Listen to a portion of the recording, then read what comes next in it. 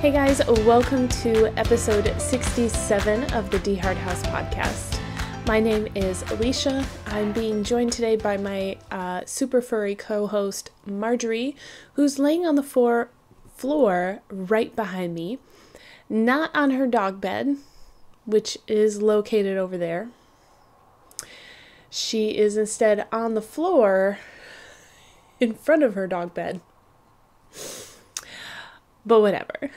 So today is Saturday, October 26th of 2019, and it's been way too long since I last recorded an episode. So the craft room is almost fully put together. Like, it's starting to look like a craft room again. But I still have some things to take care of over here. So it's not fully assembled yet. I also have a table over here, which I usually use for cutting fabric on, and it is covered in random things that need to find a place. So I have this corner to tackle right up here next to the camera, and I have these few boxes over here to handle, and then it should be pretty good to go. I have not spent a lot of time in my craft room, partially because it has been so messy, so it'll be nice to have this room functional. So those of you who might just be joining me for the first time, let me say welcome. This is my podcast about knitting, crocheting, sewing, all kinds of crafty things. And I recently moved across the country to the Pacific Northwest of the United States. I was previously living in Texas, and so we're still setting up house. We've only been here a couple of months, and I certainly work a full-time job, and so I'm away from the house a lot. So I teach college math at a community college that is about an hour away from where I live. So I have 2 hours of driving every day, plus actual teaching time, plus office hours, plus meetings. So it does rack up to anywhere between 6 hours that I'm away from the house. No, more than 6 hours, because I'm at work more than 4 hours. Yeah. I'm at least at work 5.5 hours, at the very least. So let's say 6. Then I'm away from the house 8 hours. And that's on a short day. So if it's a longer day, like tomorrow will be, I will be at the office from 6 a.m. until 4:30 p.m., which is, 10.5 hours? So 12.5 hours I will be away from the house.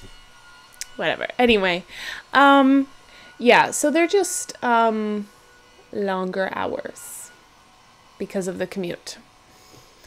And my first class of the day is at 7:30 in the morning, and sometimes I have to stay until 4:30 in the afternoon for meetings. So some days can be long. Yeah, long. So anyway, that is that.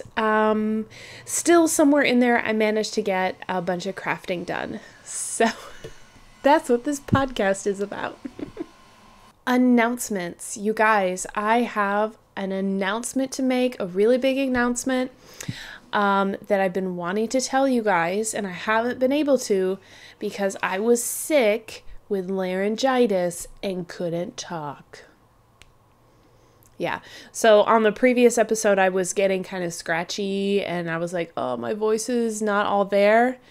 Yeah, it turned into acute laryngitis. I couldn't talk for a few days. Whatever. Of course, those couple days of no talking fell on the weekend that I was going to record a podcast. Anyway, I am feeling fine now. I'm totally well. So let me make my announcement, which I have been talking about on Instagram.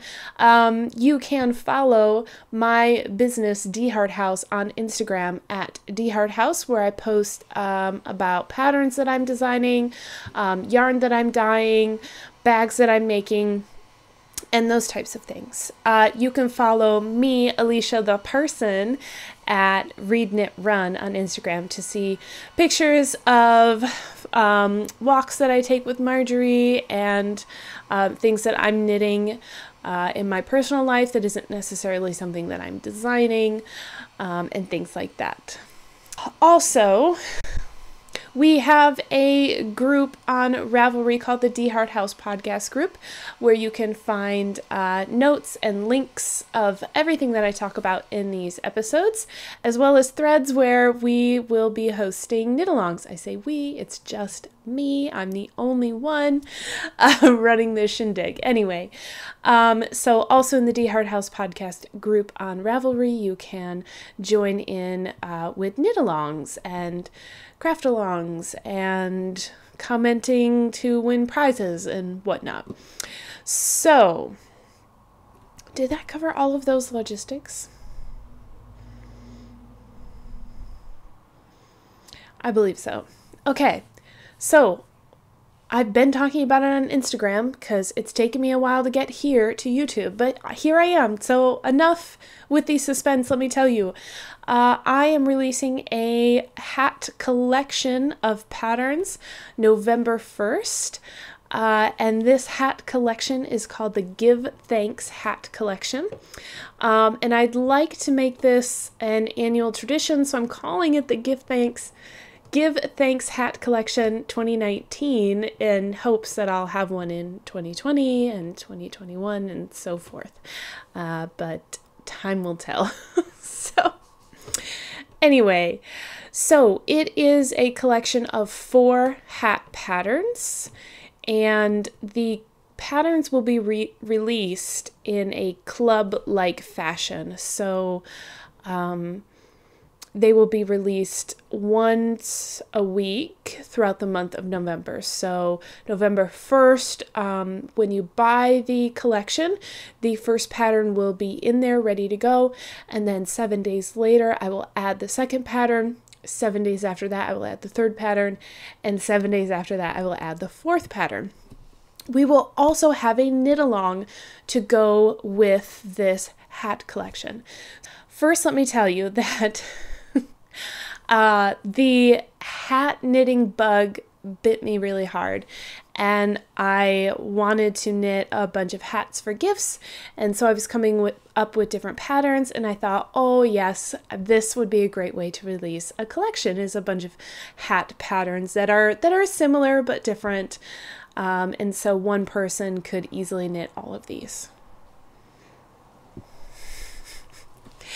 And then I also wanted to incorporate a charity element. So the hat collection, I'm realizing I may have priced it too low,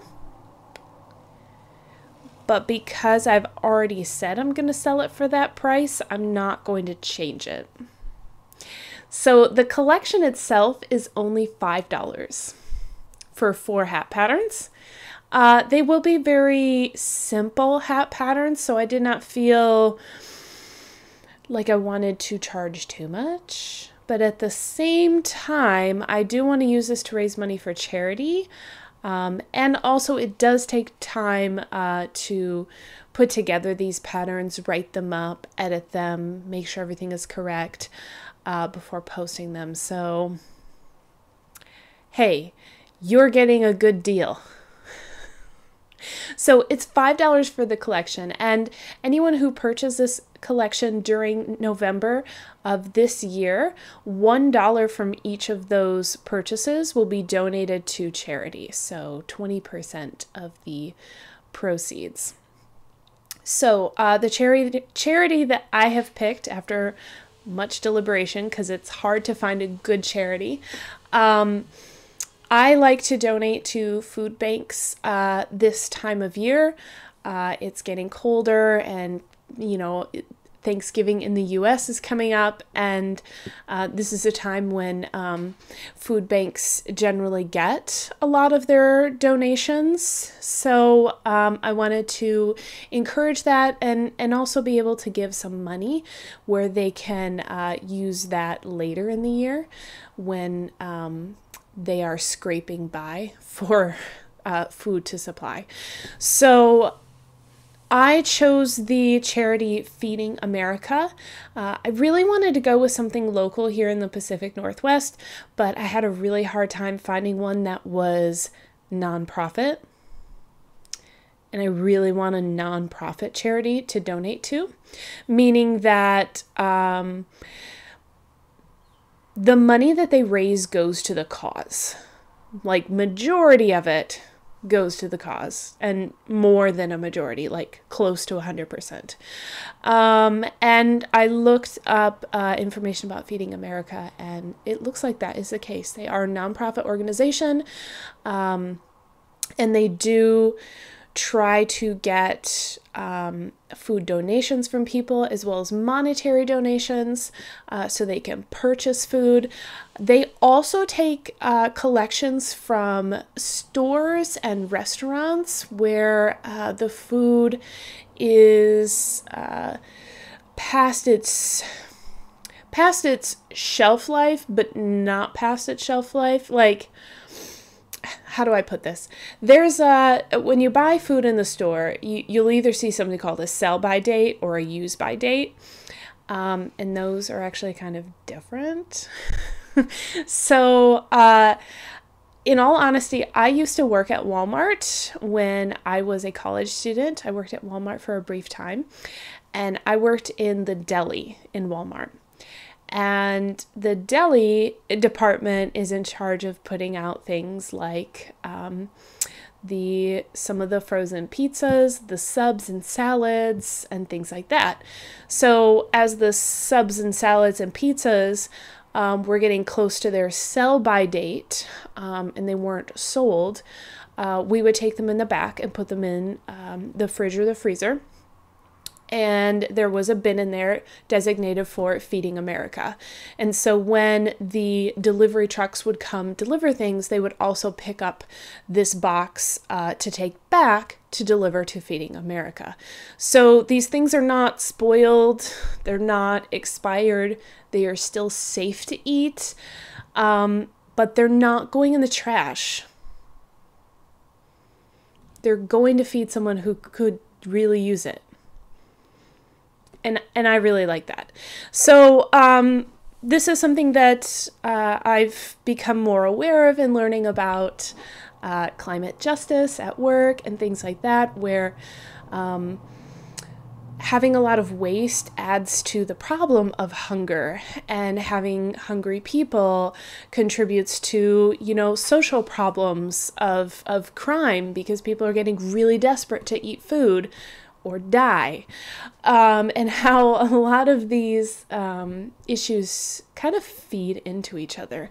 And so I think it's really cool that this charity not only is focusing on distributing food to hungry people, but they're looking at alternative ways to get that food that also helps address other issues like a lot of waste. So food that would normally have been thrown away can now go to feed someone who needs it.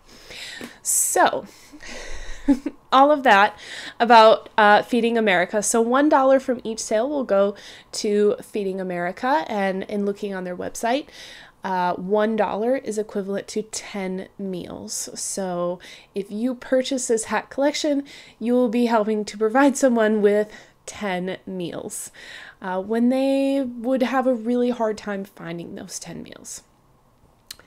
So that's a part of this. The next part of this is the knit along. So like I said, I'll be releasing the patterns, one pattern a week during the month of November. You do not have to speed knit these hats and knit every single one in a week and post about it, okay? The knit along is going to run from November 1st, because that's when the patterns become available. Excuse me. The knit along will run from November 1st, because that's when the patterns become available, until the end of the year. So you'll get the entire month of November as well as December. Now, why do I choose to host knit-alongs in the busy knitting Christmas holiday season? I don't know. Because everyone's knitting and I want to as well, and I want to feel included, and I want other people to feel included, and here we go. So, okay. Yes, I realize it is the holiday season. Some of you have probably already picked out patterns that you're going to knit for people. So do not feel pressured to get involved if your knitting time is already strapped and booked for other things. But hats are a really good gift. So, this is not a mystery knit along. It's not a club, so I wouldn't consider any of the patterns a secret. Like I said, I have been posting about them on Instagram on the DeHart House account.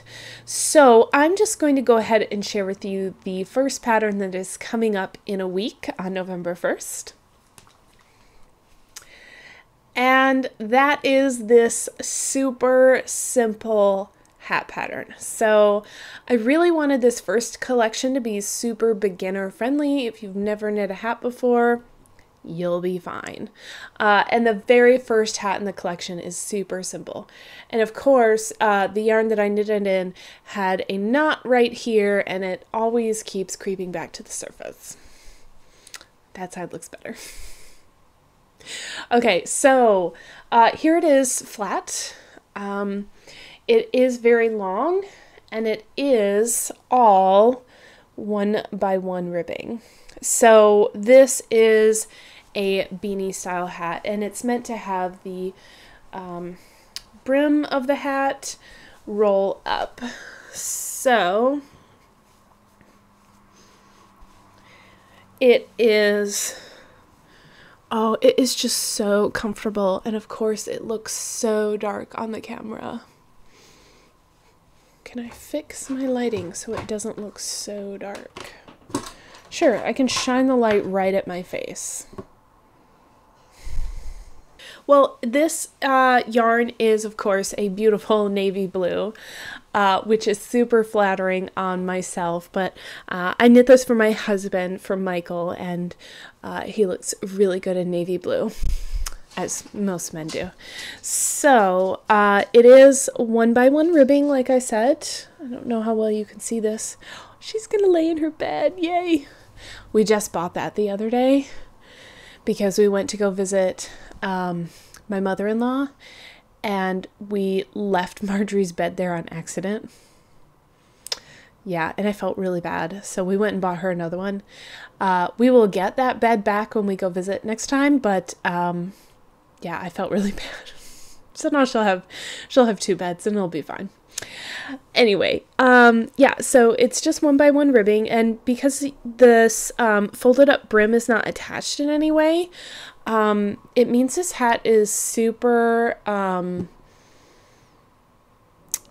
was gonna say customizable, but that is not the word I'm looking for. Like, I knit this for Michael, but I can wear it. So different people, you don't have to plan for that person's head. There we go.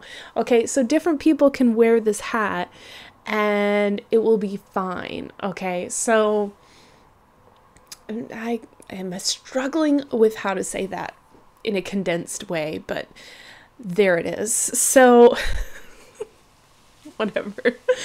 And then, you know, if you really like wearing it without folding up the brim, you know, this kind of look, then, like, you know, you can go for it and whatever. You know, some people do hat things. So anyway. Okay, loud vehicle. But yes, so you knit it flat, and then when you put it on, you fold up the brim, and there you go. So if you are wanting to attach this, you know, fold it up and sew it so that it stays, then you could totally do that. I did not write that into the pattern, but it is just a super simple, nice beanie hat, and stretchy, so it forms to whoever's head it is on, and you know, just pick a really nice flattering color, and there you go. So yeah, I'm really excited about that. And then the second hat I am going to show you because I'm pretty sure my sister doesn't watch the podcast.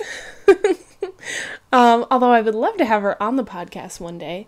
Sorry for my hair, but I'm going to put on another hat, so I'll fix it later.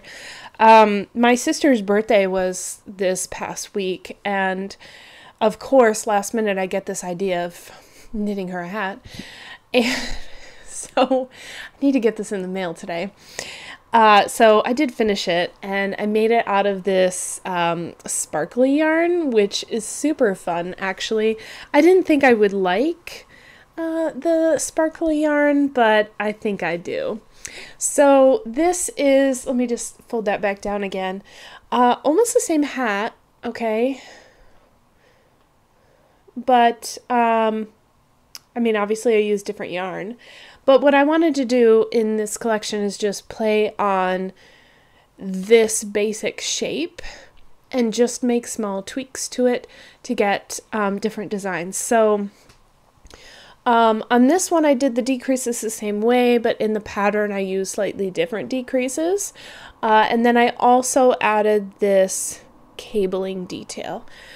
So it's still, you know, a ribbed hat, so it's still going to fit very snugly on your head.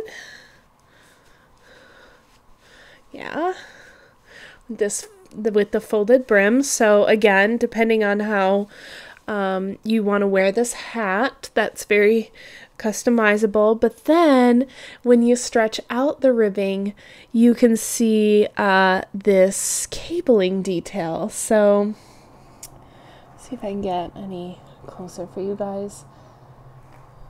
But yeah, I just think that is so fun. So that's gonna be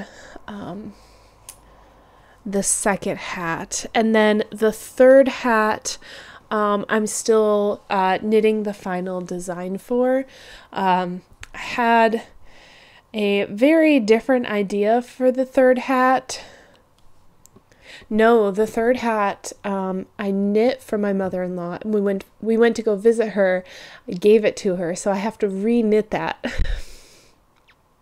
It's the fourth one I'm working on right now that I had a different idea for, but as designing goes, it looked horrible, so I ripped it out and had to go with a different plan. But anyway, yeah, so like I said, they're quick knits. I mean, I knit this in 2 days.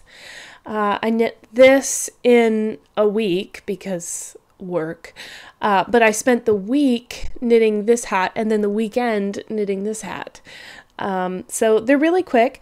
They are all worsted weight yarn, and I used US size 6 needles. But you want to use a needle size that will get you the gauge. So the gauge is measured in the ribbing, unstretched. So right now, as it's sitting, it's unstretched, and you know, when you put it on, that is stretched. Just so you know. I'm gonna fix my hair. Anyway, so yeah, all those details, well, they are up on Ravelry, but I don't know that I've made the collection visible yet because I want to release it November 1st. Yeah. Okay, so that is that announcement, you guys. Pattern release, Give Thanks Hat Collection 2019. I am hosting a knit along on Ravelry to go with that. Again, it'll be the 2 months of November and December. That way you can knit lots of hats if you want to, or just fit it in somewhere in your gift knitting that you might be doing this time of year.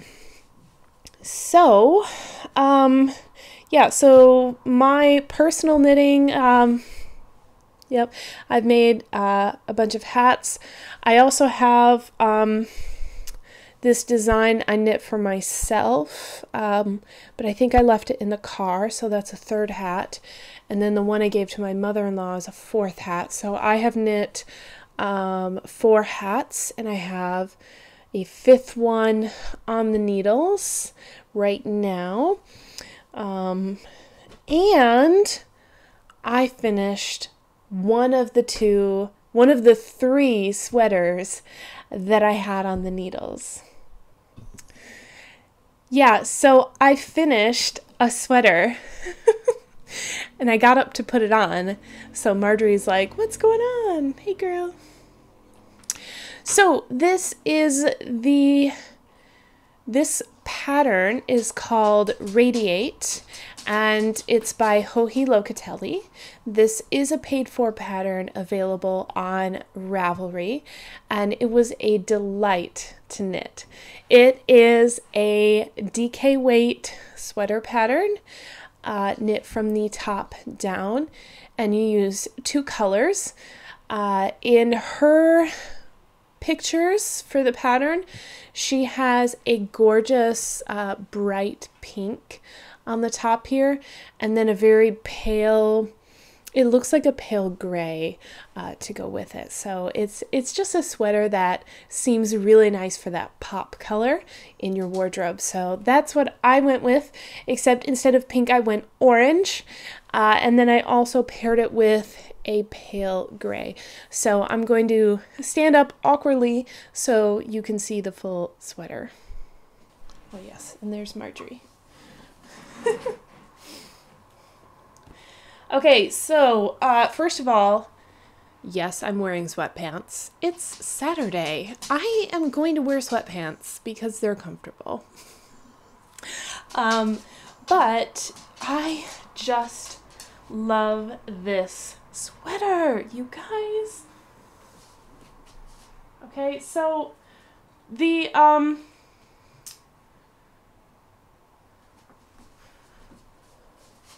awkward. Okay, so the pop color is only used up here on the top in the yoke section, and when you separate for the sleeves, you no longer use 2 colors. So that's a really nice thing. And then it's just the solid color here down with some ribbing at the bottom. So it's super easy. This color work here, super easy in the pattern. Very well written. So this type of yoke for this sweater is, I believe, is it called a circle yoke? Because it's not a raglan, okay? There's no raglan increases here. What you do is you knit so many rounds with a fixed number of stitches, and then you have like a big increase round, and then you knit out a bit with those stitches, and then another big increase round, etc. P.S. My nail polish matches my sweater. I really wanted to wear this sweater at work. And when I was picking out my nail polish color, I was just thinking of this sweater. So it's October and whatever, I'm feeling festive. So anyway, so it was neat to try. I've never knit a sweater yoke like that, and I was worried that it would fit weird, but it does not fit weird. In fact, it fits very nicely. So I'm a fan. I really like it. And even though, so I'm on the second floor, we have a house that has a second floor. Our previous house did not. And it was warm up here earlier, so I opened the window. But I think I might keep this on now. It's still kind of warm, but anyway. It's warm inside. If I were outside, this would be perfect. I'm very pleased with this sweater. I love it. I absolutely love it. So the yarn that I used, it's a DK weight sweater. I used yarn from Hobby Lobby called, see, why don't I have the tags with me? Okay, so the orange, so it's Baby Bee yarn, Sweet Delights. The orange color is called Carrots. Oh no. Obviously this is like yarn for kids, not adults. But it's really hard to find DK weight yarn in the big box craft stores that isn't for kids in mind, right? So I was really happy to find an orange color because it's predominantly pink, blue, and yellow, which is fine, but you know there are more colors, right? So anyway, Carrots, oh no. And then the gray color is called Flannel. So no child in this picture. So yeah, it's 60% acrylic, 40% polyamide. Just super simple to care for. This has been in the washing machine already. And then I don't like to put it in the dryer, even though I probably could and it wouldn't shrink. I still don't. I did lay this flat to dry, and it's fine. Now, because it is, you know, acrylic yarn, it's not like it blocks. So keep in mind that if you're knitting with yarn like that, the way it looks when you're done knitting is probably how it will look after it's washed too. And that's something I've figured out. Yeah, it will block out, or it won't if it's acrylic yarn. So another sweater that I have on the needles still is the So Faded by Andrea Mowry, and this would be my second time knitting this pattern. So last time I showed this sweater to you, it is a top-down sweater. So here it is upside down. And I've only knit about an inch on this because I started knitting all those hats. So yes, the So Faded, let's see, what did she use? Did she use like 5 colors or something in the original pattern? I've knit this before and I did use 5 colors to fade, but this time I wanted to use 2. Because after you knit the faded patterns, you have a lot left over because you're only using so much of this color and so much of that color. So I just said I would love to just use the whole skein of this and the whole skein of that and just fade it together. So that's what I'm doing. So these are both yarns dyed by me. The color on top is Poolside and the color on bottom is Winter Solstice, which is quite a funny combination because one is summer and one is winter. But whatever. You could be poolside on the winter solstice if you were not living in the Pacific Northwest of America. So I guess that's not completely out of the realm of possibilities, is it? So yeah, now that I get it out of the project bag, it makes me want to work on it again, so yay. But yeah, I'm making good progress. I've got about 40, probably a little over 40 grams here left. And of course, my lighting is not the best thing in the world. I'm still working on things, but I think I'll probably order some lights on Amazon because it I forgot that it's like cloudy here most of the time. So in Texas, I was relying on natural sunlight, which we had a lot of. And here, I cannot rely on that. So I'm probably going to just go ahead and buy some lights on Amazon. Because it's really unfortunate when I show you guys yarn that I've dyed and it looks way different on camera than in person. Yeah, I have a desk lamp right here. And I have it shining at the wall so the light can reflect back off the white wall. But even still, it's washing this color out a bit. So it's a bit more green. It's got a little bit more green going on there than what you're seeing. Yeah. So the third sweater on the needles hasn't been worked on. That's a sweater for my husband. I have the yarn and everything. I have no excuses except time and how I'm choosing to spend it. And I'm spending it on hats. Speaking of my husband, he is downstairs right now building a warping mill for me. Because one of the things that did not make the move with us was my warping board. Yeah.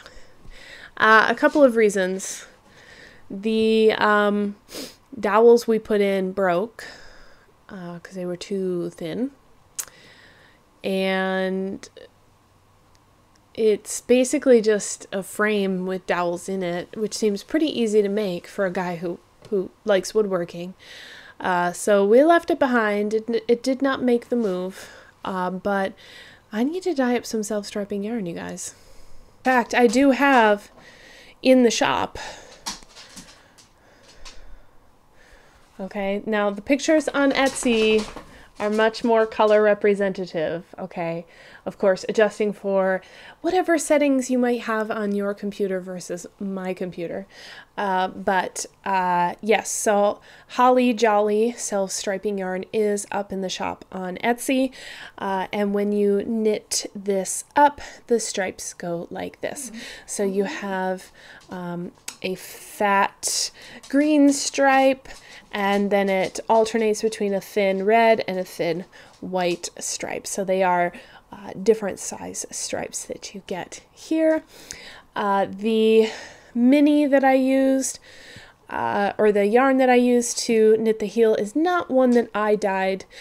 This is from Dye is Cast yarns. And what was this color called? It's gray with tiny little speckles in it, pink, blue, yellow. I use it in my meandering shawl, which is a Stephen West pattern. I can't remember the colorway name, but this contrast heel is not my yarn, but I wanted to use it with this festive holiday color. So yeah, this is up in the shop. And like I said, my husband is putting together a warping mill for me right now as we speak. I'm super excited. He should have it done today so I can start using it to dye up some more self-striping yarn. There's Marjorie. Marjorie! You're so cute. She's like, let me out of this room already. Okay. How'd we do? I think we're doing pretty darn good. I'm right on schedule with what I told Michael on how long this would take. So, oh yes, this is what I need to talk about.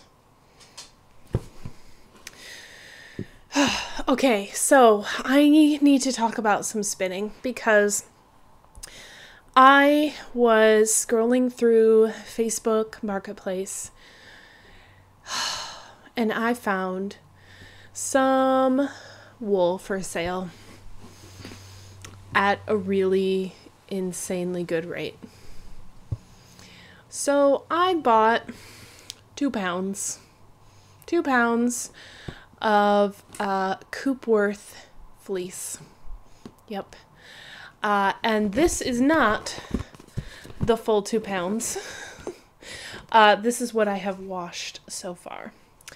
So I have never done this before, but I wanted to try it out. So I'm taking, you know,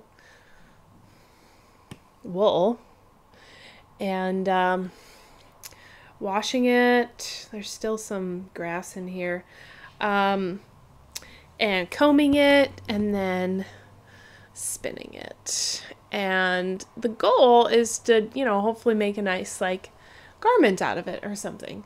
So I did wash a small batch first. This is that small batch. And I wanted to take it through the whole process of washing it, combing it, and spinning it. And this first batch was still too greasy. It's still like it's still too greasy.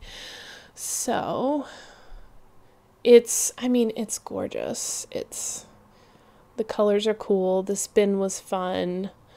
But I would not want to wear this. Yeah, I would not want to wear this. So I just did a 3-ply chain ply. I just spun up a quick single because I wanted to see how it would feel. As I was combing it, I was like, it still feels kind of greasy, but let's see how this does when I'm spinning it, because I feel like it being greasy will make drafting harder. So does it actually make it harder? In my opinion, yes, it does, but it was not like impossible. And then I just took that single and I chain plied it. Just to see how this would go. And yes, I did wash this yarn after I spun it, and it still feels super greasy. I would not want to wear this. So what that tells me is that my initial stage of washing was not enough. It was not successful. So the next batch, I washed more. So I said, okay, I need to go watch even more instructional videos because I did some research before that initial wash. And I said, okay, I need to go watch some more videos and get more information. So I did. And it feels so much better. It feels, oh my gosh, like, you know, this feels like some of the stuff I buy that's already the roving that's already cleaned and combed and dyed pretty colors and whatnot. Like it feels like that. It feels clean, which is good. So the problem I was having,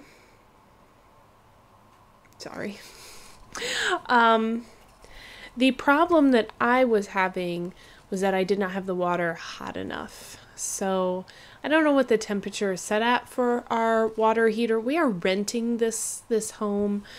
We have not purchased it. So I don't know what the setting is on the water heater for the max temperature, but I didn't feel like messing with it. But the max hot water temp out of the faucet was not hot enough to help remove the oil and grease from the wool, so I had to add in some boiling water in with the hot water out of the faucet, and that seemed to do it. So, and plus I did, instead of 2 washes, I did 3 washes with an extra rinse as well, so it feels way better.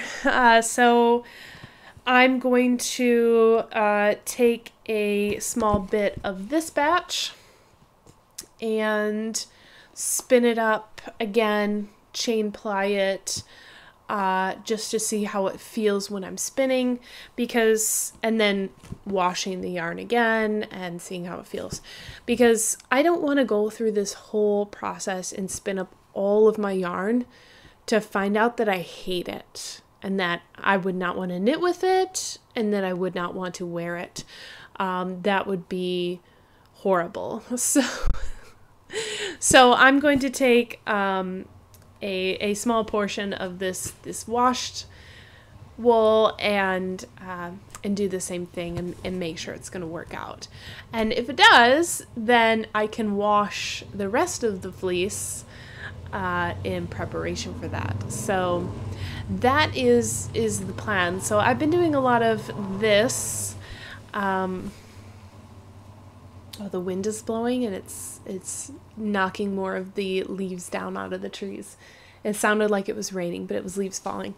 Anyway, so I've been doing a lot of this, and yeah, I'm very excited about it. This is so cool to learn how yarn is made and to actually do it yourself, and the whole process from the sheep to the sweater is really it's interesting. It's learning about a little bit of the history of these processes as well, because, you know, well, why did they choose to do it that way? And so I'm having a lot of fun researching this whole process, and by trying it myself, it's very rewarding. I enjoy it. Okay, guys, so that is all that I have for episode 67. I hope that you purchase the Give Thanks hat collection of 2019 and that you have a chance to participate in our knit along.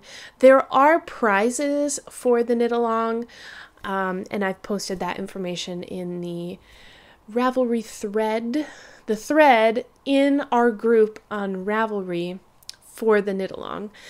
And so you can find all that information there. So I am going to sign off so I can go check in on my warping mill, and I'll see you guys next time.